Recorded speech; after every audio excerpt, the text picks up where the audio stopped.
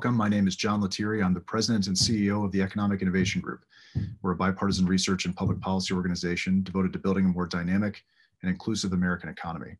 I'm joined today by a very special guest, Congresswoman Terri Sewell from Alabama. Congresswoman Sewell is in her 6th term, representing Alabama's 7th congressional district.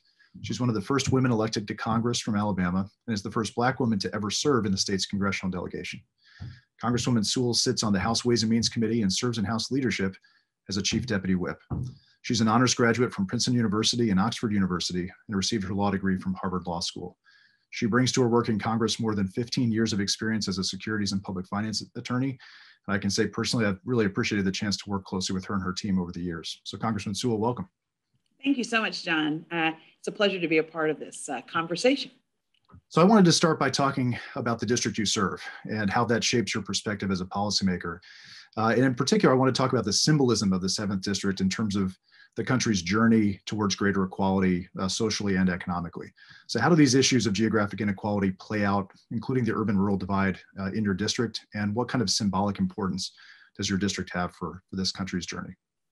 Well, first, let me just again thank the EIG for all that you do and the opportunity to work closely with you on policy. I get to represent my home district, the district that I grew up in. In fact, I interned when I was in college for my member of Congress, who was Richard Shelby. He's now this U.S. Senator from Alabama. He's a Republican now, but he used to be a Democrat. So I guess I'm dating myself. But my district is a very historic district. It includes the cities of Birmingham, Montgomery, Tuscaloosa, Roll Tide, and my hometown of Selma, Alabama. In so many ways, it's America's civil rights district. And when I think about geography and sort of spaces and places, have just as much to do with where my district is located as it does with the mission and the people who were so instrumental in bringing about the social change.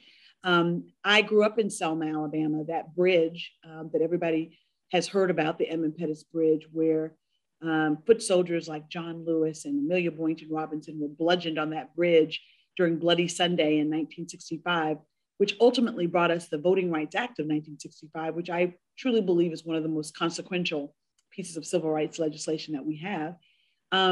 It all happened in my district. The same is true with the bombing of the 16th Street Baptist Church, where 4 little girls' lives were lost. And frankly, it was that visual of domestic terrorism that really ignited Congress to pass the Civil Rights Act of 1964.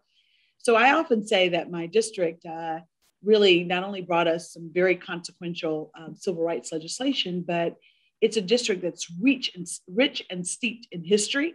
And the places and spaces where the movement took place were just as important as the people and the mission that they had. And so, everything from the churches that held the mass meetings, which are now a part of the Selma to Montgomery Trail, to the bridge and the jail cell where Martin Luther King wrote a letter from a Birmingham jail. Those were also really important. And my district includes cities like Birmingham, but it also includes rural communities. Selma is only 19,000 people. And so it is sort of the Queen City. It's called the Queen City of the Black Belt. And it sort of sits in the center, but all around it are smaller rural communities, which used to be a part of the Cotton Belt. And so that meant that slave trade was alive and well in Alabama, and that labor that fueled the economy of the Deep South and the Southern Confederacy was very much present in my district. And so when you think about this country's journey towards a more perfect union and towards racial equality and justice, it was very much centered around the Deep South. If we could get it in the Deep South and figure out ways that we can bring about racial equity and at least provide opportunities for everyone and all Americans, it was definitely in the Deep South and in my district. So I often say that while my job right now is to definitely provide better opportunities and better resources for the people that I represent today, it also is about preserving and furthering the legacy that is the 7th Congressional District. That's a legacy of civil rights, of voting rights, a legacy of equity, frankly, racial equity, economic equity, environmental equity.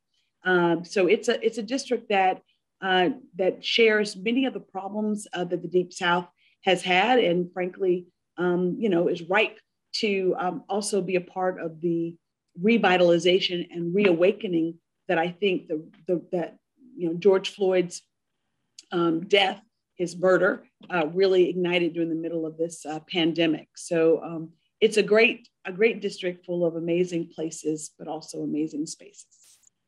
We've talked about your district, and that was a wonderful overview. We want to talk about you and your personal journey as well, because you have a unique and really powerful story yourself. You've straddled multiple worlds, as you said, growing up in Selma and then Princeton, Oxford, Harvard Law, now the halls of Congress. How did that journey inform your vision as a policymaker? What does that help you bring to your work as a policymaker, dealing not just with the issues of your state and district, but the entire country? What perspective does that give you? Yeah, no, I think that growing up in Selma, where, I didn't have to read in the history books about John Lewis. He would come year in and year out. So would Coretta Scott King when she was alive, and T.C. Vivian, and so many of these amazing historic icons. I got to literally hear in my home church of Brown Chapel AME Church, which was the church where the marchers led the march from Selma to Montgomery, and where after they were bludgeoned on that bridge, they came back. So, those foot soldiers, those amazing people who fought for justice would come back year in and year out to remind us of what took place in Selma and in Birmingham, and to remind us that we should never go back, that was a very dark part of America's life. But at the end of the day, it could happen again. And in fact, I dare say old battles have become new again. While we don't have to count how many marbles are in a jar, the fact is that we're seeing voter suppression alive and well across the United States, as state legislatures, in response to the 2020 presidential election, have been, they've been introducing voters, very modern day barriers to voting, whether it's cutting the number of hours that one has to vote, or are closing down mailboxes and opportunity to do mail-in voting, or even just providing water and some food to voters that are standing in line.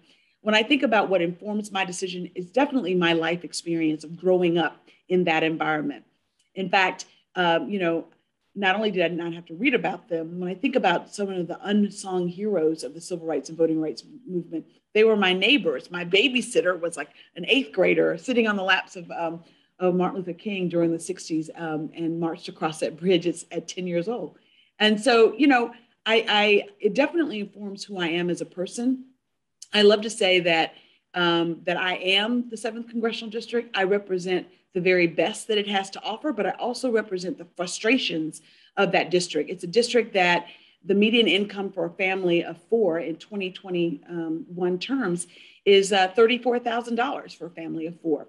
But what we lack in economic prosperity, I often say we more than make up for in heart and spirit and fight. I come from great stock, people who were ordinary Americans who dared to challenge America to look up to live up to its ideals and its promise of justice and equality for all. And so my challenge, though, is how can I leverage that history, those amazing historic places and spaces, to actually benefit the economic revitalization of the communities that I represent. And so, I never forgot where I came from. While both literally and geographically, the biggest leap that I had to take was from Selma High School to Princeton University. The other leaps in my life were a lot smaller: Princeton, Oxford, Harvard Law School, partner law firm, member of Congress. Those were small steps. The big step was really going from a public high school in Selma, Alabama to Princeton. And, it was the people that back home that grounded me, that told me that I was smart and that I could do anything and be anything I wanted to be. And I believed them. So even when I went to a place like Princeton, where I was frankly woefully unprepared, yes, I graduated valedictorian of Selma High School, but no one in my school had ever gone further north than Howard University, frankly. No one had really gone to an Ivy League school. So I was woefully behind in so many areas. But it was those folks that reminded me and told me often that if I didn't know something, it wasn't because I wasn't taught it. That if I was taught it, I could learn it, I could master it. And so I never, even in my darkest moments of studying in the bowels of the library, ever doubted my ability to learn and to be, a productive member of society. In fact, the confidence that I often bring to so many arenas that I'm in, that comes directly from coming from amazing people who literally, taught me the importance of fairness, importance of justice, the importance of fighting to maintain the progress that we've made as a nation, but also contributing to it, figuring out how I can use public service. And so the opportunity to have a full circle moment, to be the intern in the 1980 late 80s, and then become the member of Congress, of the same district was a great opportunity. But I have to tell you that the district was the poorest district in the state of Alabama when Shelby had the district as a member of Congress. And then, 26 years, 30 years later, we're still the poorest district in the state of Alabama. And so, the opportunity to study abroad and to experience different cultures, the opportunity to really broaden my horizons. I informed so much about my district, what I do for my district, everything from fighting for rural hospitals and trying to get young folks who are from these rural communities that I represent and urban underserved communities that I represent to actually go into public service, to become doctors, to figure out ways that they can pay back their medical bills or medical schooling by coming back to those areas and giving of themselves and their talents to help home is something that I truly believe in. It's why I came back to Alabama after practicing law in New York City. It was because when I thought about where I wanted to make a difference, I couldn't imagine a better place to want to make a difference than back home.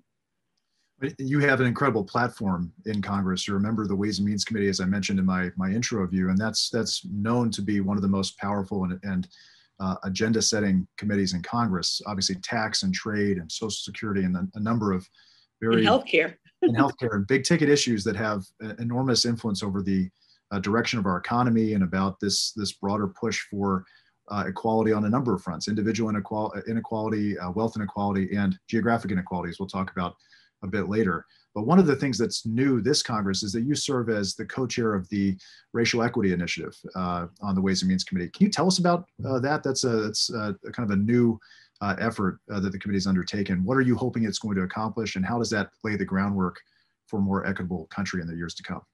Very good question. It was really the brainchild of our Chairman Richie Neal. As the Biden administration was coming into new administration was coming into power, President Biden really, I think, as a result of sort of the triple whammy that this nation went through during this pandemic, which threatened our very lives, our livelihoods, and then we saw an attack on our democracy, not just with, George Floyd, but frankly with January 6th and what happened in the seas of the Capitol. So, I think that what he had hoped is that we would think about the policies that we got to draft and to inform as a members of Ways and Means through an equity lens. And he asked me to be a co-chair along with Jimmy Gomez and Congressman Stephen Horsford. And our objective was to try to figure out in the legislation that we were, that we were putting together as a part of the American Rescue Plan, as a part of the Build Back Better agenda, even as a part of the bipartisan infrastructure bill. How do we bring about better equity, racial equity, but in tackling racial equity, you could close the opportunity gap, the economic gap, and the environmental injustice that often happens in communities of color. And so that was our goal. And in fact, I think that we did a great job of trying to address that and being intentional about the kinds of policies that we were promulgating for the Build Back Better agenda. For example, you see a great emphasis on 3-year-old and 4-year-olds having universal pre-K, acknowledging that so often it's educational lack of educational opportunity has held back many communities of color. And if we can level the playing field at an early age, or try to at least address the inequities at an early age, we help our whole society, and definitely those communities, get a leg up. Likewise, we saw in health disparities, and trying to address health disparities, being intentional in our efforts to get more healthcare professionals, not just across the board, but intentionally in rural America, in underserved communities, was something that was spotlighted and actually featured in the bill that came out of Ways and Means. That's just some of it. Or even like when we think about environmental injustice and the real need to address climate change, how can we provide greater opportunities for leveling the economic playing field to rural and underserved communities by targeting the skills and training that goes along with the new industry that's going to come out of this Green New Deal. And I think that will also help not only displaced workers, but it'll also help our whole effort globally to be prepared for climate change. And so, we really did try to come up with policies in all three. When I think of three: healthcare equity, environmental equity, and economic equity. And so across the board, I think that we did a really good job of educating members about being intentional and trying to figure out ways that we can really make a difference in this, make a difference in America. And frankly, those are challenges. I mean, look at what's possible from a district that's poor, underserved, with resources and opportunities. I get to live that every day. And so to use my voice, to sit in tables and in rooms that people who look like me often don't get a chance to do, to speak up and speak out about providing a hand up and not just a handout to these communities is critically important. What often gets lost in the economic conversation in this country is what's happening on the ground in communities. That just because the national economy may be doing well and growing, the idea that that doesn't reach everywhere and to every resident of every community, that there's a deep unevenness, particularly in recent decades. This is something that you, as you said, that plays out in your district in a very vivid way. And I think as a result, it's informed what's become an agenda in Congress, that you're known for being a policymaker who puts place firmly in the center of the agenda. So you're a champion of policies like New Markets Tax Credit, of opportunity zones, and of doing more through federal policy to target places that are lagging behind and where economic opportunity is not as easy to come by. I certainly have noticed a shift in the conversation in the last decade or so about place. Are you seeing that in Congress? Are policymakers more place conscious today when it comes to the economic agenda than they were when you first came to the Hill? Yeah, I think that people, I know for me, when I think about helping the rural communities in my district, and like I said, Selma is really at the heart of a lot of the rural communities that I represent. It's about reaching across the aisle and partnering with Republicans that represent similar types of districts in Tennessee and West Virginia and, Florida, across this nation, and really trying to be intentional in realizing that where you live shouldn't determine the quality of your healthcare. You shouldn't be able to, the quality of your life, the air you breathe, the water you drink shouldn't be, determined by your zip code. But in reality, there are two Americas, there are actually multiple Americas, but definitely the haves and the have-nots. And that wealth gap has only widened during my decade here in Congress. And so being targeted and intentional about focusing on where people live and delivering the resources and the services that they need to uplift themselves where they can get it is critically important. And so, for me, as a reform public finance lawyer, I think that understanding how the federal government can incentivize the behavior we want to see. If you want to see better economic development in underserved communities, then having new market tax credits that are targeted towards, giving the incentive for developers and industry to come to those places is going to be critically important. And using the tax code, using our healthcare policies, using our educational policies and our environmental policies to be intentional about addressing the disparity that exists in places is just as important, I think, as making sure that we are, as a nation, advancing economically and competitively and innovation-wise globally. So, I think that it all kind of makes sense. And I do believe that being very intentional about rural communities and trying to, uplift them is something that has been at the heart of a lot of the tax policies and a lot of the new market tax credits, historical tax credits that I've tried to do, as well as bringing back advanced refundings, because we know that this low interest rate gives an opportunity to local municipalities and these tax exempt bond issuers an opportunity to take advantage of lower interest rates. So I think that I've tried to sort of leverage across the aisle in a bipartisan way the importance of space and places in my district. Well, one of the new tools in the toolkit, obviously another aspect of the Ways and Means Committee's work, is the Opportunity Zones incentive. And what's interesting is that Alabama, and your district in particular, has become nationally recognized for its early success, even though the policy itself is still pretty new. Right out of the gates, it seemed like you had a lot of people in Alabama, including in your district, that were putting that to work on some tough challenges. You want to talk about that? I know that the St. James. I would love to talk about it. My hometown of Selma, we have a hotel that is a boutique hotel of Hilton that came about through Opportunity Zones. Look, I've always been a person who believes that, irrespective of whether there's a Republican in the White House or Democrat in the White House, my job stays the same. It's to use the policies, leverage the policies that exist to help bring about better economic opportunities and better growth opportunities for the people I represent.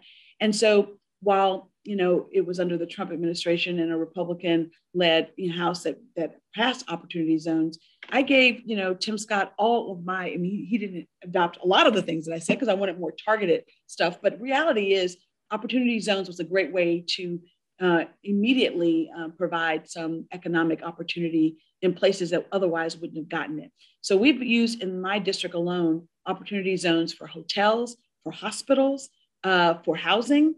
And I've been pretty excited about the fact that the state of Alabama and the governor, to give her credit, really early on identified in all 67 counties in Alabama an opportunity zone, thereby giving me, with 14 counties, 14 opportunities to try to leverage opportunity zones to help in the economic revitalization of those communities. So the St. James Hotel is one example of that, but we've been able to utilize it as well for hospitals and for manufacturing facilities throughout our district. That's great. Build Back Better. That's a big effort working its way through Congress now, and you have played a key role in some of those debates. Talk to us about the Build Back Better agenda. What are the key elements that are most important when it comes to that conversation about place and distressed communities, and what we can do to really elevate policymaking with more of a place consciousness? How are you viewing that process? Well, when I think about the fact that Alabama, unlike a lot of southern states, did not expand Medicaid, and one of the things that was a big priority for me was to make permanent these subsidies that allow the people in my district who are the working poor. They don't make enough, they make too much money, so they're not on Medicaid as it exists in Alabama and a lot of these southern states, but they don't make enough money to be able to afford health insurance. And so making good on the promise of the Affordable Care Act by making permanent some of those subsidies and those, providing, resources for these premiums is critically important. Likewise, making permanent the child tax credit. I mean, that's been hugely transformational in my district. Just by giving the $300 in quarterly increments instead of giving it, in monthly installments instead of making it quarterly, was a huge thing, and making it fully refundable so that a lot of the folks in my district who don't make enough money to file income tax at all gets that benefit. They're the main ones who need the benefit, frankly. That's critical. earned income tax credit for single folks, enacting paid family and medical leave. What a game changer for American families. Prioritizing job training and financial support for individuals in distressed communities, expanding access to clean energy, and also providing training and skills training around that.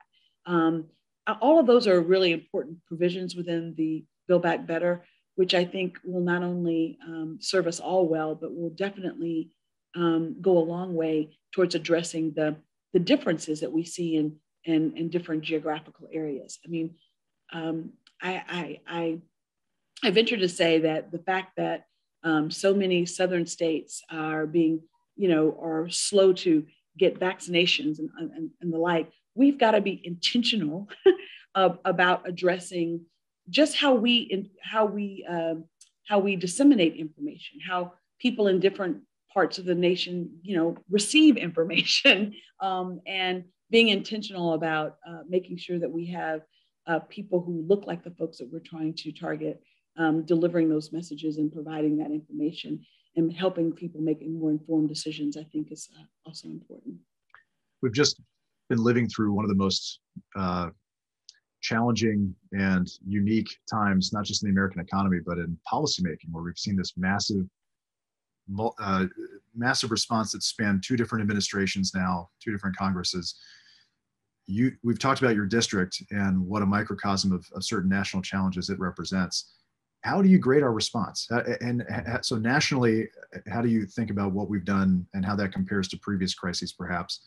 But on the ground in your community, how are you seeing the effects of policymaking, either for good or bad, helping to respond to that national challenge? And what has that meant to your constituents? Well, look, I'm a tough grader. So I would probably say that we have a long ways to go in order to really try to close the opportunity gap that exists upon rural versus urban, underserved communities versus communities of privilege. And we have to be more intentional about it. And I know that for the successes that we have seen in terms of fighting this war on poverty and trying to close the gap, there are often policies that bring us right back to square one, or put us, as much as progress to me is elusive. We make progress, this country often retreats from that progress. I mean, who would have ever thought that I would still be fighting, that I would have the same cause that John Lewis had, fighting for the Voting Rights Act of 1965 to be fully restored so that the full protections are there for all Americans, 56 years after the Bloody Sunday, or that reproductive rights are being threatened. Surely my mom's generation won that war. We're still seeing, as much as we see progress, we can sometimes see retreat. Oftentimes we'll see retreat. So we have to be, every generation has to fight for the progress that we've already made and do their very best to advance it moving forward. So there's still a lot of work to do when I think about addressing racial equity in this country and economic equity in this country, environmental equity in this country. So many of the Superfund sites that I have in my district are in poor, underserved communities, whether they're urban or rural. And it's just unacceptable for us to not fully fund the Superfund to actually clean up and remediate those areas. So I think that we have a long ways to go. But I also know that the only way we can get there is by seeing that we share more in common than that divides us, whether that's the South versus the North or urban versus rural, that all of us want quality healthcare and affordable healthcare. All of us want our children to be able to learn and reach their God-given potential. All of us want to live in communities that have opportunities for us and our families. And all of us want to have access to affordable quality healthcare. And so I think that seeing our commonality and